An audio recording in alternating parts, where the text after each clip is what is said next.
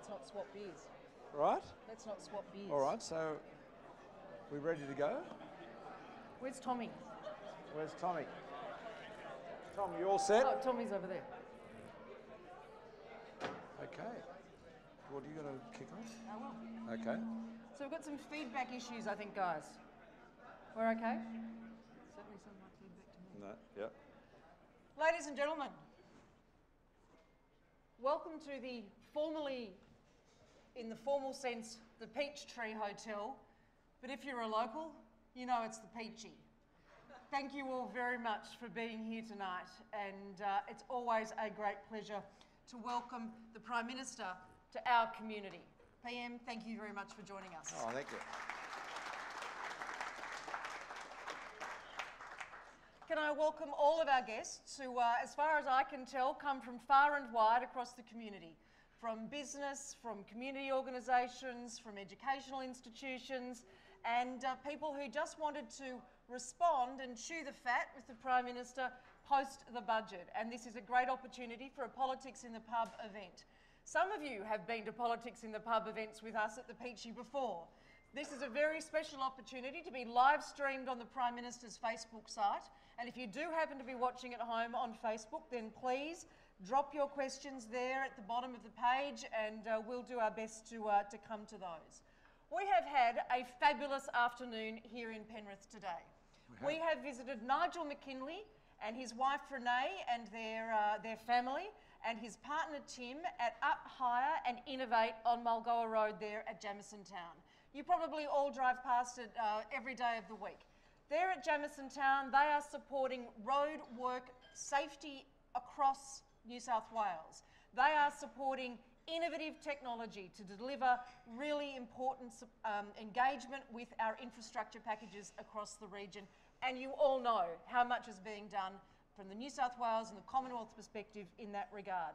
And it's a great example of a business in our community which has grown, moved to new premises, innovated, developed, taken advantage of the instant asset write-off, all of those opportunities. And the message that Nigel McKinley sent to us today was that he wants to do more.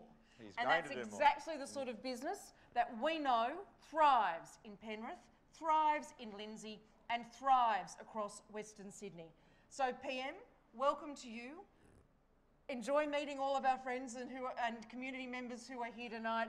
Enjoy meeting the people who've come to chew the fat with you, and I look forward to participating as well. Welcome. Well, thanks very much, Maurice, and it is great to be here. And, you know, we've had a budget which embodies in its objectives the spirit of this community, which is one of enterprise. We have a budget which is delivering on the promises we made in 2016. Promises to ensure that we had stronger economic growth, because that enables everything. You know, I'm not trying to read a page out of an economics textbook. Too late in my career to go back to that. What we're talking about is ensuring that we have the opportunities for Australians to get ahead and realise their dreams. Whether that is with a career, working for the government, or working for a big company, or working in the Defence Force. We have our very capable Minister for Defence standing next to me here, and Maurice Payne. She is the Senator for Western Sydney, but she's also a fantastic Minister for Defence. And as I always say, always feel safer when I see you on television there, Maurice. Give me a sense of reassurance. But you know, we've got all of those opportunities. And above all, we're seeking to ensure that people have the confidence to invest and employ.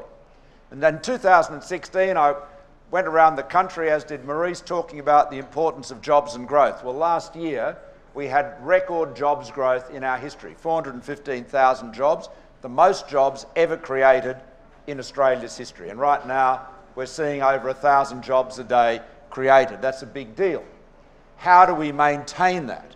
How do we maintain that stronger economic growth? Because that enables us to spend record amounts on schools, on infrastructure, $75 billion over the next 10 years, massive investment in infrastructure here in Western Sydney, as you know, and we can talk about that in some detail. How does it enable us to ensure that our Defence Force has the capabilities and the equipment it needs to keep us safe in a in a riskier and more challenging world, perhaps, than we had a couple of decades ago.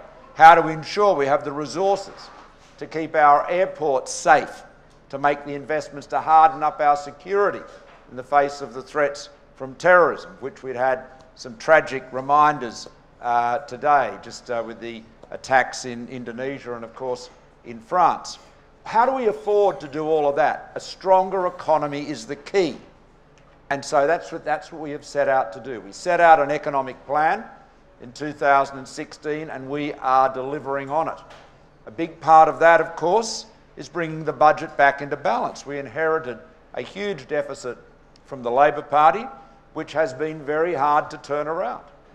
In 2019-20, the budget will come back into balance and it'll then go into larger surpluses in the years ahead. This current financial year, the net debt of the Commonwealth of Australia, the federal government, will peak as a share of GDP and then it will start to come down.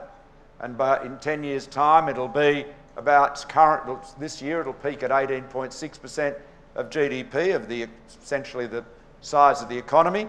In 10 years' time, it'll be 3.8% of GDP. Very, very different. How have we done that? Well, we've achieved, despite what everyone said about the Senate being impossible to work with, we've worked with the Senate, treated everyone in the Senate with respect, regardless of which party they've come from. We've succeeded in getting $41 billion of savings through the Senate. We've managed to secure tax cuts for small and medium businesses, up to $50 million turnover, like the business we're with today, Innovate. And that is a company of which there are thousands across Australia and indeed across Western Sydney, which are investing and are hiring and are creating jobs. You know, we've succeeded in getting tax cuts for businesses under $50 million turnover, and we want to do more so that we can be more competitive. But those businesses, which are not huge businesses by any means, they employ more than half of all Australians in the private sector. So when people talk about small businesses and medium businesses and family businesses, that is the engine room of the Australian economy, and we're backing them. We're backing them with the we're just talking about it with one of our guests here tonight, the $20,000 instant asset write-off for small businesses under $10 million turnover. All of this has supported this stronger growth in jobs. And at the same time, we've been able to bring tax relief for hard-working Australian families. We think it's so important that hard-working Australian families who have not been getting the sort of regular wage increases in real terms that we used to in years past are able to keep more of the money they've earned. So in our 7-year personal income tax reform plan, we're seeing in the first stage from next year, we'll see 10 million Australians, taxpayers, will get a tax refund. 4 million of them, bit more actually, will get $530 and the rest will get mostly a bit less than that. But that is going to then roll into a reform which will see at the end of the 7 years this outcome, where you'll pay from $41,000, pay after the tax-free threshold, you'll get up after a bit over $18,000. You'll pay 19 cents in the dollar tax, and at $41,000, it's 32.5 cents for every additional dollar, all the way up to $200,000, and then 45 cents in the dollar, plus, of course, the Medicare levy after that. So what that means is that you will know, 94% of Australians will know that if they work harder, if they get longer, or they get some overtime, they get a promotion, they get a new job, their business does better, it makes them more money than it had done in the past, they know that they will not be moving into higher and higher tax brackets until they get up to $200,000. That is a huge reform. And what does that do? That provides encouragement, it provides support, it provides the long-term vision that you need, which says to enterprising Australians, to hard-working Australians, we are backing you. And we're backing you because we know that you are the ones that deliver the stronger economy. All politicians can do is create the rules and the environment and make strategic investments. But above all, our strong economy depends on the enterprise of hard-working Australians. We have to keep Australians safe. We have to make sure that the tax laws provide the right incentives. We have to make sure that everyone pays their tax, and we've made a lot of reforms there in that area, whether it's about the cash economy or multinationals. We can come to that in a minute if you're interested in further detail. But above all, we've got to back hard-working, enterprising Australians. Hard-working Australians, whether they're in business, whether they're working as employees for a larger firm or a smaller firm, or whether in the public sector. We want people to be able to get ahead and plan ahead and realise their dreams. That's what our budget does. So it ensures hard-working Australian families can keep more of what they earn. It provides businesses the incentives to invest and employ. It delivers the infrastructure and the essential services that we need with increasing funding every year. Those people who say, like they do in the Labor Party, that we're cutting funding to schools and hospitals, that is completely untrue. And I've brought the budget papers here. If anyone wants to challenge me on it, I can read you chapter and verse. And of course, we're bringing the budget back into balance, which is important. We know we cannot keep on building up a mountain of debt to throw onto the shoulders of our children and grandchildren. So it's a good budget. It's delivered on our commitments to back enterprise, to back financial and economic responsibility. And I'm really pleased to be here tonight with you and look forward to discussing it with you. Thank you very much. So, thank you very much, Prime Minister. And some of the Facebook questions are rolling in. I'm getting some of those on my phone, but why don't we start with questions in the room? This lady here. Thank you. And we do have a roving mic, so just hang on till that comes to you. My name's Jocelyn. I'm a registered nurse in aged care. There is extensive research here in Australia and internationally that increased ratios of registered nurses reduces mortality and enhances positive care outcomes. However, there appears to be government intent to ignore this evidence and continue to placate providers by upskilling cheaper, unlicensed care workers and extend industry-led self-regulation in favor of mandating safe staffing and skills mix in aged care. This seems to be business as usual, given the recent media exposure of abuse in aged care and the failure of the Quality Agency to regulate the aged care sector. And the failure of the Quality Agency to regulate the aged care sector effectively, how will you ensure that our older Australians will have access to the right number and skills mix of workers in residential aged care facilities to keep them safe? You did say, keep Australians safe. What about our older Australians in aged care facilities? Well, thank you so much, Jocelyn, for that. That's a great question. And you will have heard our aged care minister, Ken Wyatt, talk about this. The budget is a great budget for older Australians. And there's a bunch of elements to that. Firstly, on the issue of maintaining and ensuring that qualities are met, we're setting up a new agency to make sure that the rules are complied with. And, Ken, as you will have seen Ken in the media being very forceful, forthright about that. So the instances of neglect, even abuse, we will not tolerate them. So I can assure you we're cracking down on that. In terms of choice, we're ensuring that older Australians have more options to get home care packages so they can get support in their old age in home, which because most people, when they're getting older and frailer, would rather be at home than be in an aged care facility. So they'd rather be at home, providing more care there. We're also ensuring that older Australians can earn more without impacting on their pension entitlement, so they can earn an extra $50 a fortnight without impacting on the pension.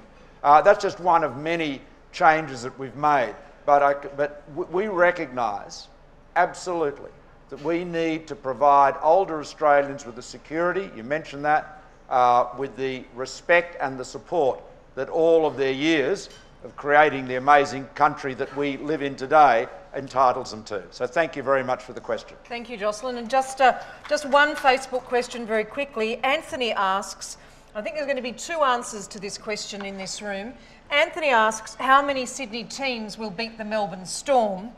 I'm reasonably confident that the most vociferous answer in this room will be Panthers, but I suspect the man on my right is going to say Roosters as well. Yeah, that's right. We're going to vote for Wests over here. Right. Another question from the floor. Gentleman over by the bar. With the budget, higher income earners get a better break than the lower income earners. Any chance, is there anything in there like for the future that might, the tax-free threshold, right? What's that? 19,000. Yeah. Any chance of lifting the tax-free threshold from 19, say, for a higher rate? Well, yeah, let me make just one observation. Remember, the tax-free threshold benefits every taxpayer. So it's not just, there is a LITO that obviously increases that for people on lower incomes, but in terms of the tax-free threshold itself, everyone gets a benefit of it, whether they're on $40,000 or $400,000. So that's one of the costs of moving the tax-free threshold up. But let me just make this response to the question. Our tax system is a progressive one, which means that people on higher incomes pay a larger share of tax. Income tax is paid, the bulk of it is paid by the few, not the many. Now, after our reforms, in 7 years from now, when it's all complete, a person on $205,000, which is 5 times as much as $41,000, will pay 13 times as much tax. 13 times as much tax. So that remains a very progressive system. And in fact, the people in 24-25, the people in the 45 cent in the dollar tax bracket, which by that stage will be over 200,000, it's currently over 180,000 now, will pay a larger percentage of income tax, the total income tax take, than they do today. So the income tax system remains progressive. The bulk of it will be paid by the few, not the many. The people on higher incomes will pay a much higher share of tax than people on lower incomes. But the important thing about the reform is that provides that real incentive for 94% of the population that are not earning over $200,000, provides that real incentive for them to get ahead, to know that if they work some overtime, if they get a better job, get a promotion, start a business that does well, they're not going to be hit, every time they raise their income with yet another high rate of income tax. So this is all about incentive, it's about enterprise, it's about a stronger economy, because, upon that's the rock upon which everything else depends, stronger economy. Thank you. There's a question over here, gentleman with the shirt, green shirt, and there's a microphone beside you. 1, 2. Prime Minister, I happen to think that the National School Chaplaincy Program is a fantastic program. I work as a chaplain just 5 kilometres in that direction with a bunch of kids, 5 to 12-year-olds in a public school who are really disadvantaged, really struggling, and in a budget that speaks a lot about economies and jobs, as important as that is. Social welfare is so important. So it's not a question, it's a comment. It's a thank you for investing in the children and continuing that program for 4 years. Well, thank you. Very much appreciated. Thanks very much. Thank you. And we're continuing it, indefinitely. So it's hopefully it'll be part of the school's landscape 20, 30 years from now. Thank you very much. And there's a question, there's an arm over there belonging to a lady, I can see that much. Sure, the lady in the blue shirt. If you just wait for the microphone and perhaps let us know where you're from, as that gentleman did, that's very helpful. And then after you, we'll go to one more Facebook question. We'll come back to the room after that. Well, thank you for coming out tonight is the first thing. My name is Jessica and I'm from Penrith. My question is in relation to mental illness. Yep. So, although we have come a long way in regards to understanding and treating mental illness, there is still a long way to go. Kids as young as 16 and even younger are being admitted into adult psychiatric wards and left to fend for themselves. They are forced to carry around hairbrushes or any other of the few items they have access to fend off old, very unwell men, being so scared that they have to hide out in their room for hours or days at a time. Patients, including children, are subjected to frisk and strip searches, being locked in seclusion for hours with nothing but a mattress and sometimes being naked, being oversedated and being threatened with being knocked out by injection. Patients, including children, are cable-tied or restrained to beds with no access to a call button for hours or even days at a time. Public psych wards can often make patients worse, or usually there is no programs, nothing stimulating to do, no phones or internet, no safe place, limited privacy, limited visitors and visiting hours. They should be a place for patients to get help, have some downtime, recover and learn some new coping skills.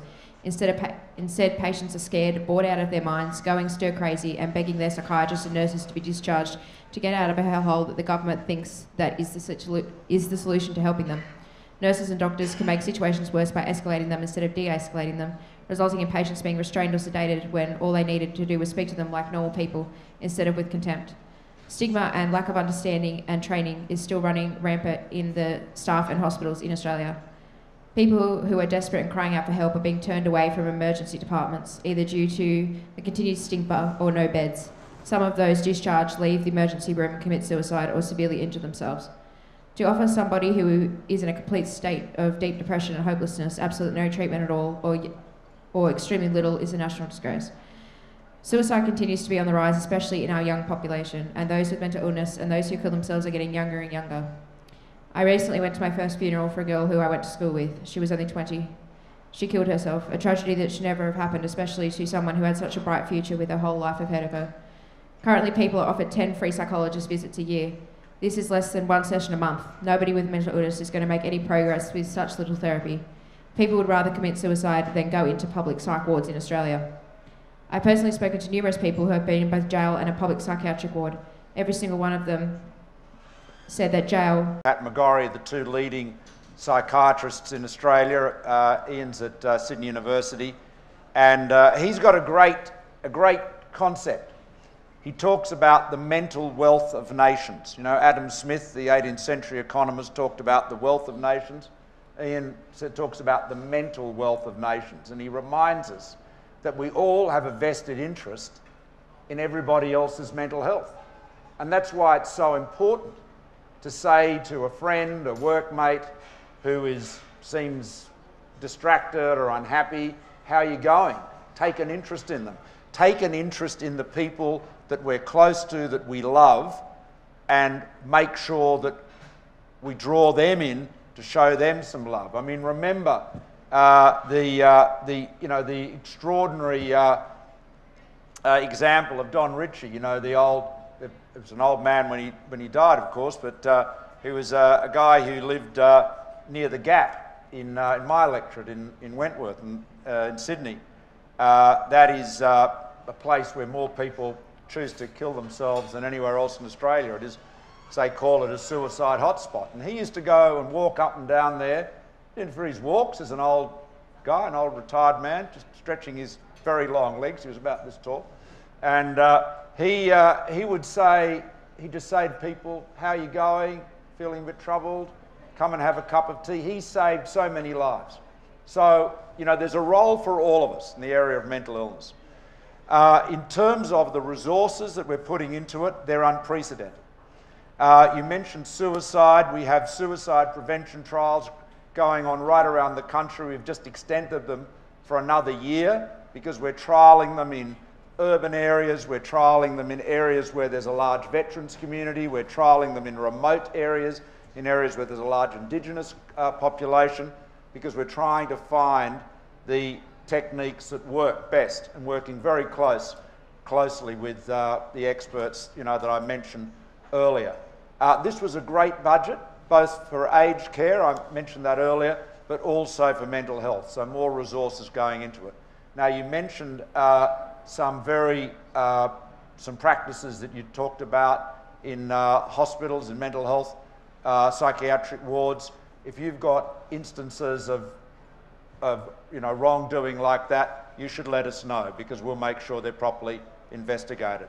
But believe me, I am committed to advancing the mental wealth of our nation, because we all have a vested interest in everybody else's mental health.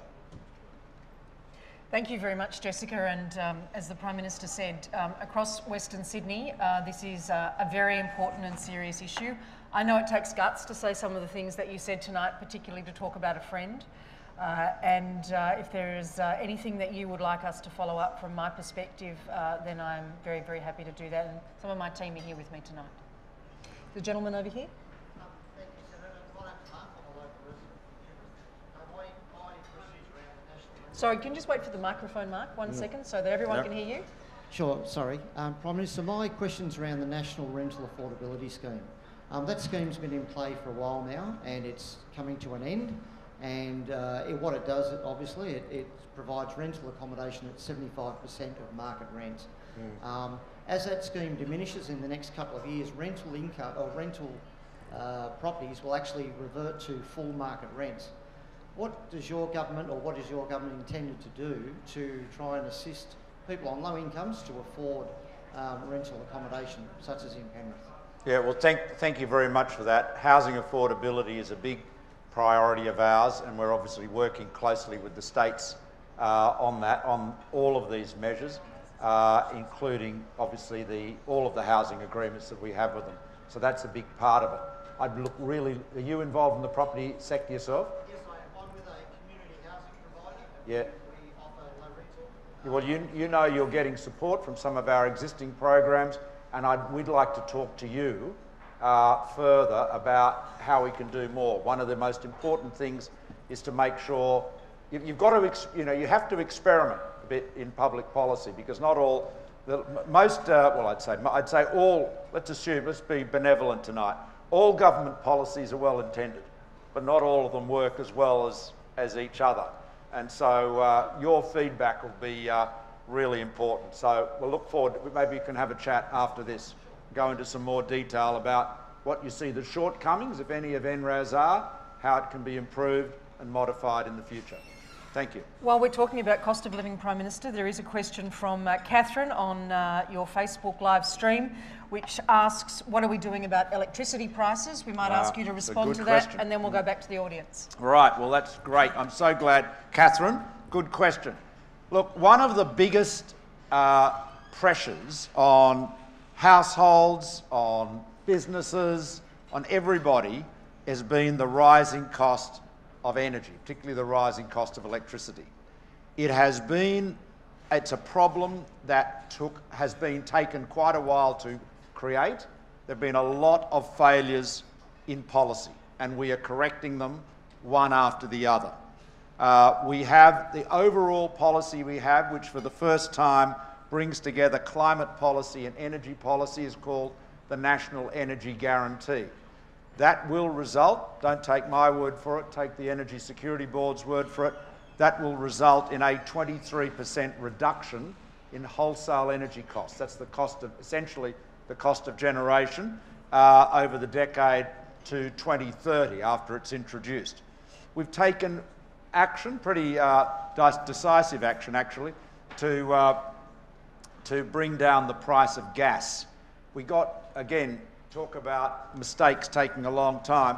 For reasons I cannot explain to you, in 2012 or thereabouts, was a Queensland state Labor government and a federal Labor government agreed to the exporting of gas from the East Coast. And this was on the back of the coal seam gas revolution, if you like, or development in Queensland. And they allowed these big export terminals to be built. Fair enough. Apparently, despite warnings to be wary from the Energy Department, from the regulators, from the industry, from manufacturers in particular, no measures were taken to protect the domestic gas market, because the East Coast market had never had exports from it before. It had been, all the exports of gas from Australia had gone from Western Australia, from the Northwest Shelf, essentially.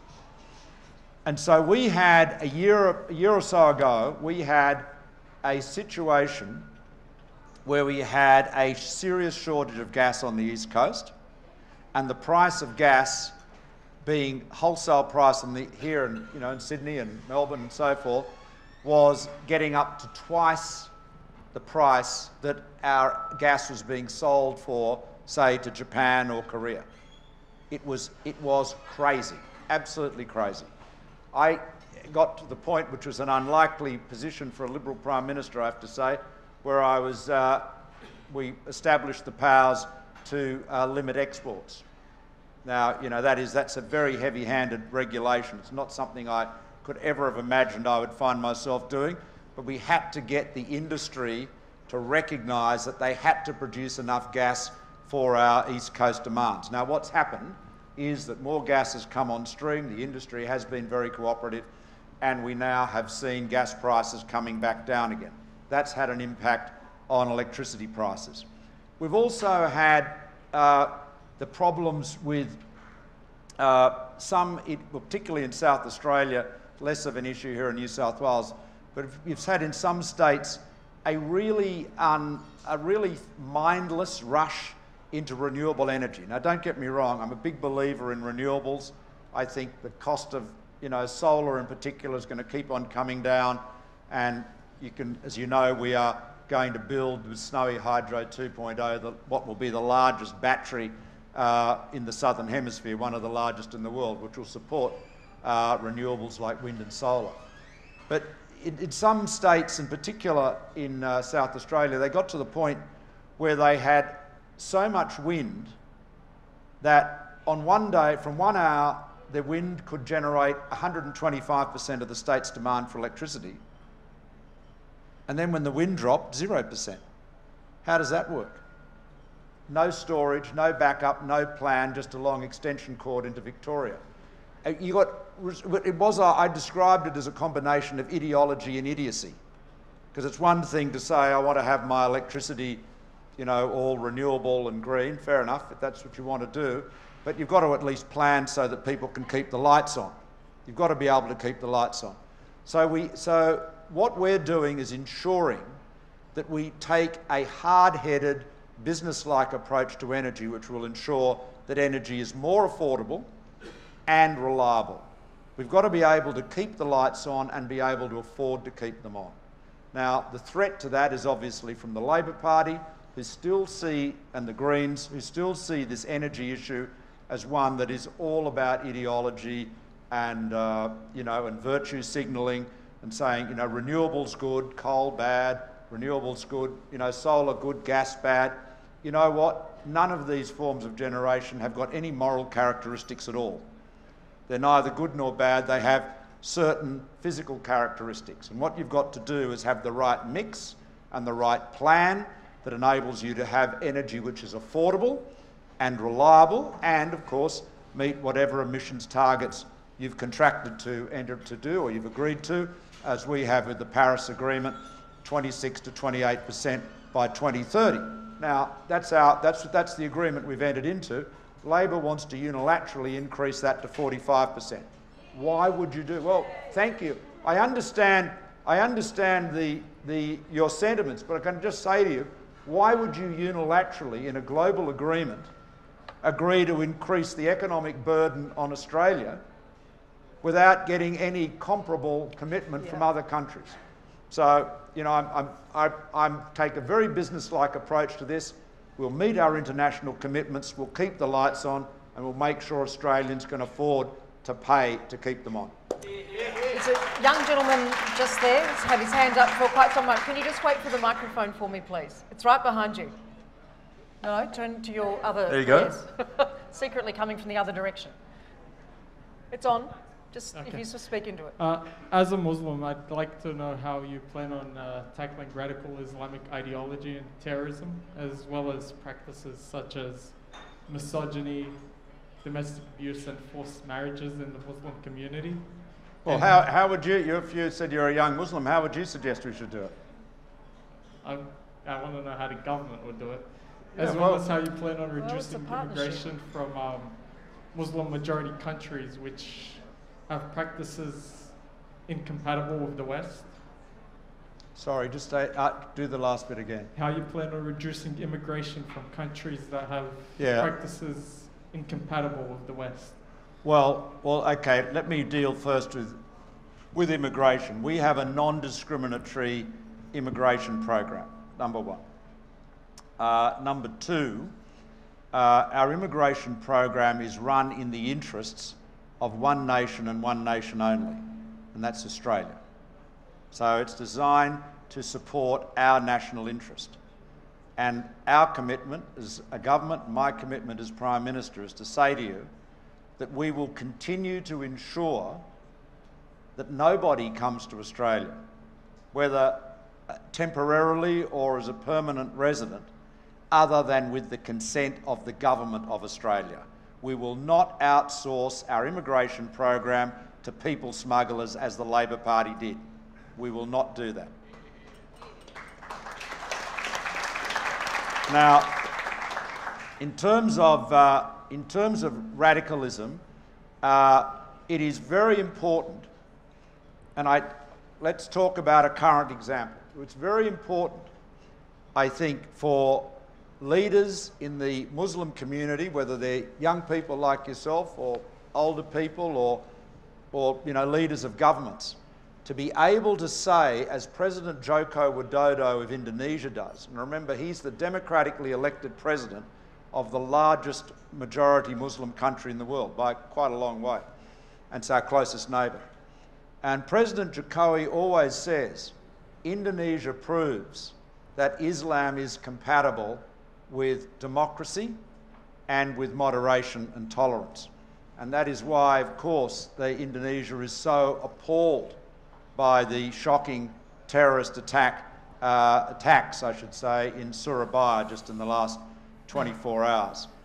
So it's very important for those points to be made and that leadership to be shown in the Islamic community.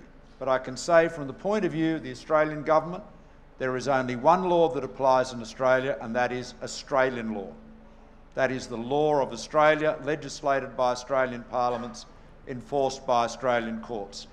There is only one body that determines who comes to Australia, and that is the Australian government. Full stop.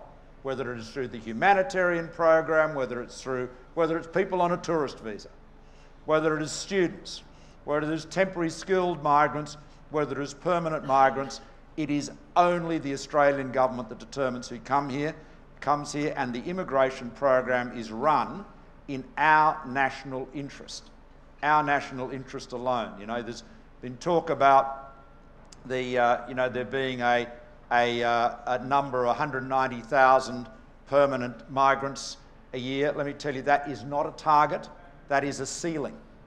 We came under that a year or so ago. I expect we'll come under it this year as well.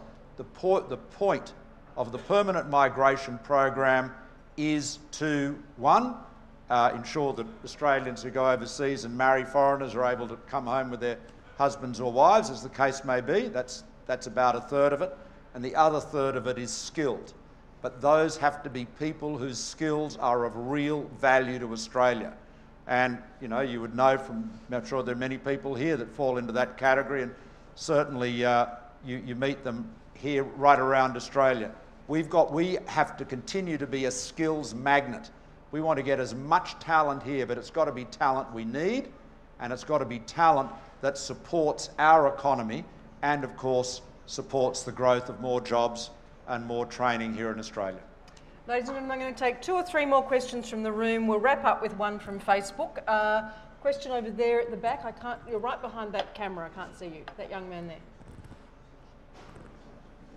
Wait for the mic. Yes, thank you.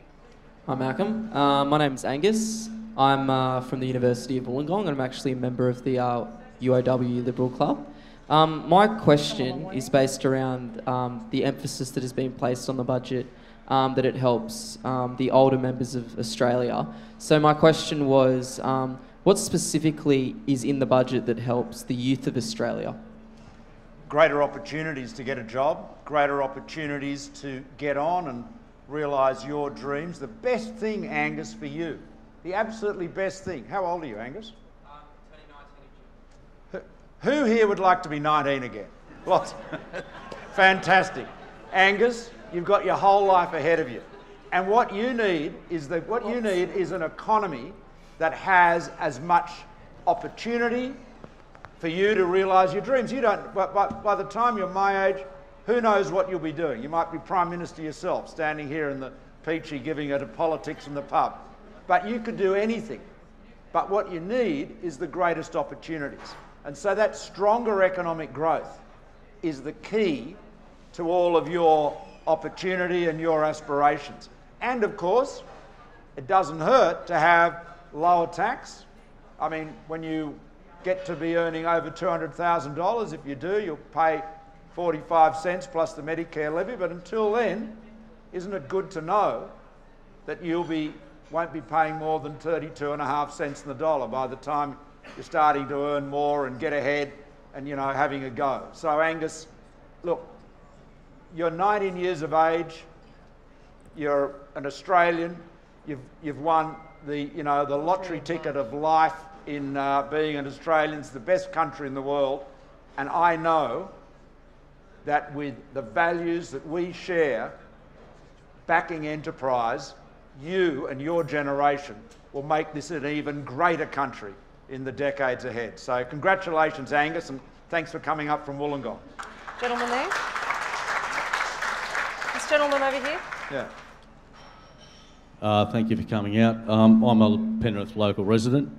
Two things I'd like to discuss, and you've already pointed out some of the things with your energy policy, but nowhere in the energy policy or in anybody's energy policy do I ever hear about nuclear energy. Good question. Okay. This country has a resource, yellowcake, that we don't use, and I believe that the safety of nuclear energy is now much better than it was even 5 years ago. So I think to have clean green energy, it must glow yellow. And my second point is... as opposed to the green that it glows in The Simpsons. You know? Correct. And my second point is international trade and our defence affiliations with places like the United States, which is long running. I've had a number of dealings with China. I've done business in China a number of times. And I just feel that as a country as a whole, we could sell to China and have a much, much better relationship, trading relationship with China, if we were to, I don't know what the terminology you would use, cozy to them, I suppose, is what I'm getting at. It would be much more prosperous for Australia and for all of us, I believe. Your thoughts? Okay, right. Well, look. Let's run through them. Nuclear power. Obviously, it has. The political and environmental obstacles are gigantic. My crystal ball is as cloudy as anyone's. You're talking about some of these issues, but I'd have to say that I think in Australia, given that we do not have rapidly rising demand for energy, where our energy demand is fairly flat and is likely to be, even notwithstanding our growing population, I would be very surprised if even assuming the political and environmental issues could be dealt with, which is a huge assumption, I'd be very surprised if nuclear power, at least in the current technologies that are available, stacked up economically. I'd be very doubtful about that. Where you've seen the big game changer in terms of technology has been in the reduction in the cost of solar energy in particular. photovoltaics in particular. The cost keeps on coming down. A lot of it with Australian technology, I might say, mostly developed at the University of New South Wales. Although there's very good material science at University of Wollongong, Angus, so there's a lot of great science here in Australia that's adding to that. And of course then you've got the question, obviously the sun doesn't shine all the time, so what do you do with storage? Well, how do you back it up? Well, we've got an enormous amount of gas in Australia, despite the issues I referred to earlier. Gas is a great peaking fuel, and of course you've got now the growing technology of batteries, and then you've got pumped hydro.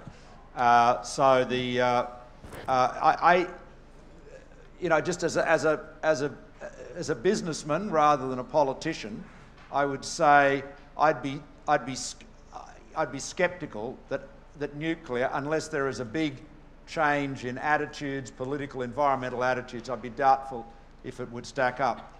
In terms of trade, look, we have a huge trading relationship with China. We do disagree on some issues from time to time, but the relationship is very strong. It's built on much more than just trade, of course. You know, there are over 1 million Australians of Chinese ancestry, including my granddaughter, or one of my 2 granddaughters. So, you know, I think we've got that relationship will steam ahead, but clearly our alliance and our relationship with the United States is unique, both in its significance from a defence point of view, and Maurice understands that probably better than any of us here tonight, but also in terms of shared values and history. So, you know, we have a great ally in Washington, and we have a good friend and trading partner, and in a sense, a family relation too in Beijing. I'm going to take one more from the floor, the lady with the dark hair there and the glasses on her head. You. That's you, yes. And then I'm going to ask the Prime Minister to wrap up with one from Facebook, and then he'll have a little bit of time to circulate so you can ask your own questions as well. Good evening, Mr. Turnbull. Thank you. Thank you.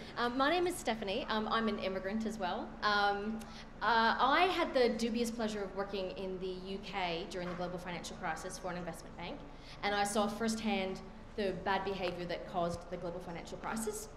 And saw the impact as well on friends and family. So we're going through the Banking Royal Commission now. My question is twofold. So one is, what are you actually going to do at the end of the commission to change banking behaviour? And what are you going to do to protect Australians from this bad behaviour as well? Well, thank you. Thanks, Stephanie. Look, when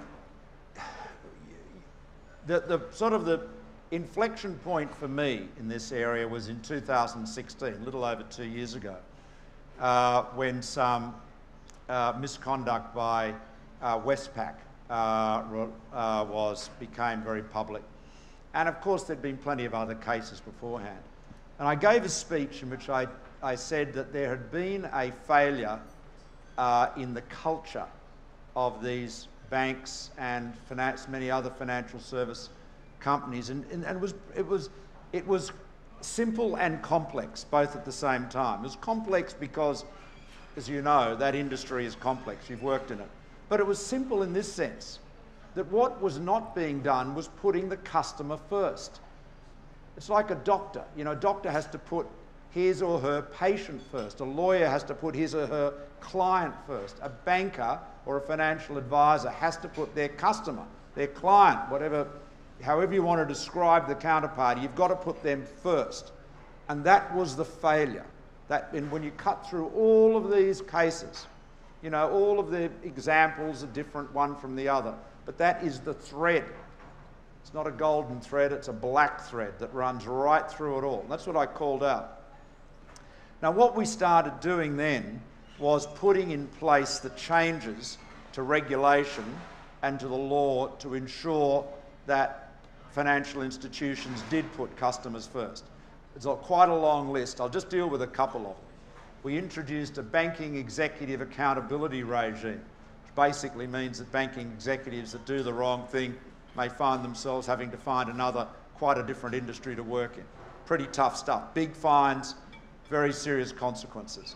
We've established, and it's about to commence business, in fact, a new one-stop shop to deal with customer complaints and business complaints up to $5 million, matters, loans and so forth, consumer complaints and, say, small business complaints that can give quick justice, ensure that compensation is paid, that recompense is paid, but not with all of the horror and cost of going, to the Supreme Court or the District Court. We've also given the regulator, ASIC, more resources, both in terms of legal powers and in terms of financial resources, and a lot of other things too. So we put all those measures in place, and now we have the Royal Commission. We've asked the Royal Commission, among other things, to look at what we've done, basically to say, tell us whether you think there's more we should do, or whether we should do things differently, and the Royal Commission will do that in due course, and we'll obviously take. I imagine we will adopt the recommendations that are made, or certainly that would be the standard response. Look, I guess the important thing is we did not sit on our hands. We moved on it quickly, and I mean, obviously, I take responsibility for not calling a Royal Commission 2 years ago. I'll tell you frankly why I didn't, because I wanted to get on with the task of reform immediately. My concern was if I'd called a Royal Commission in 2016, it might be just about wrapping up now, and then you'd be looking at the recommendations and working out what to do. So it may be that for whatever the political implications were and the criticism, it may be that we've got a good outcome because we've got major reforms have been introduced and are up and running. People are definitely safer today, and we also have a Royal Commission that is able to review that and provide us with advice on, how to improve it. So that's where we are. But look, I really, like you, I really understand what has gone wrong. Not in the intricacy of every matter, but fundamentally, it's a question of integrity and trust. Are you putting your customer first? That's what it's all about. Are you treating your customer as though he or she is the only person whose interest you should be protecting? That is the important thing. And as long as we can achieve that change of culture, obviously mistakes will still be made. People will give advice in good faith that turns out to be wrong, no doubt. But you won't get this betrayal of people's interest by advisors who should have known better. That's the hard part, is changing the culture. And I've seen that, I've tried to be involved in that, and that is, it's huge. It is, you're right. And Stephanie, the only way you change culture is through leadership. And I'll conclude on this with just these two observations. Number one, we are determined to ensure that this wrongdoing never happens again. That's one. Number two, we are determined to ensure that those who have done the wrong thing are held to account. That is critically important. People have to understand that there are consequences. If you betray your client's trust, if you put the customer's interest behind your own, then there will be a consequence, a price to pay. So PM, there's a lot of questions still in the crowd, and I know you've got a short amount of time to circulate when we finish, but there is a good, I think, wrap-up question which comes from Facebook, but also reflect the interests of a lot of people in here, because I know that we have across the Western Sydney region, from the south, from Camden and Campbelltown, the Wallandilly area, the north, the Hawkesbury, and I know we have a couple of our councillors from Hawkesbury here. Penrith councillors, maybe, if Mr Cartwright is elected, also in the room. Any Turnbulls from Portland Head here? Any Turnbulls from Portland Head. There is some interest about the Western Sydney City deal, Prime Minister, which, as you know, for the Commonwealth, the state, and 8 local governments in this part of the world, was a groundbreaking initiative for cooperation in planning and in so many other things. Can you talk briefly to us, and then we'll go to talking around the room about the Western Sydney City deal and its potential for this part of Sydney? Okay, well, thank you, Maurice. Look, this is the fastest growing part of Australia. right here, and you know that. You understand, and you understand better than anybody, the consequences of growth which has not been properly planned, of growth where the infrastructure has not been put in place or planned in advance. We have to get back to the point where we are planning our infrastructure, whether it is roads or rail, whether it is schools, whether it is parks, whether it is sporting facilities, in advance. We cannot keep on allowing development and then, when thousands of people have moved into an area, say, good gosh, there's no transport. There aren't any schools. How are people going to get around? How did this happen? Well, it only happens because you don't plan. So I was determined when I became Prime Minister to change the way the federal government worked with state and local governments. Historically, federal, state and local governments have been like ships passing in the night. More often than not, they've been heading in broadly the same direction, but sometimes they haven't, by the way, but they have not, certainly weren't communicating. You know, we don't have enough resources to not work together. So the way the city deals work, and the way it works in Western Sydney, is we agree as a federal government, state government and local governments, 8 local governments, what we're trying to achieve. And that is a fantastic parkland city here. You know, the fantastic city in Western Sydney, and it is one that has got jobs, that's got amenity, that is literally the 30-minute city that Lucy talks about a lot well, you know, I hear the concerns about it, but let me just say to you, the only way you achieve the greater amenity is by planning. And what we're doing is ensuring that we have that planning and we're putting in place the measures to do that. And so we've got, whether it is the Western Sydney Airport, the North-South Rail Link, whether I understand there are some opponents to the airport here, we've spoken earlier, but the important thing is to plan, because you can't get into a situation where you have most of the working population leaving Western Sydney to go to work every day. A 30-minute city, by the way, doesn't mean you can get, you know, from Penrith to Cronulla in 30 minutes.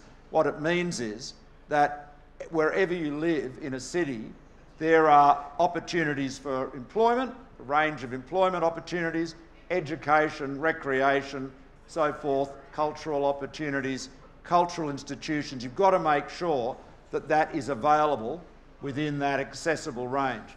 I think this is I know this is a revolution in the way the federal government approaches these things, and I want to say how grateful I am for the cooperation of the state government, the Premier Gladys Berejiklian and all her agencies, all of the local government leaders here in Western Sydney, because we are determined to work together to make sure that the mistakes that were made in the past are not made again, and that planning ensures that you have the livability and the amenity that a great city is entitled to. So that's what the City Deals is all about, working together, cooperation in the public interest. So thank you very much, Prime Minister. Ladies and gentlemen, may I ask you to thank our hosts here at the Peachtree. Can I ask you to thank our hosts here at the Peachtree, or the Peachy, Alex, Colin Paris and the team here. Can I thank you all very much for coming? Can I promise you that a number of my Cabinet colleagues will be joining us in the coming months for Politics in the Pub at the Peachy and elsewhere. I look forward to inviting you, more of you, to join us on those occasions. And Prime Minister, there's some more pressing questions out there that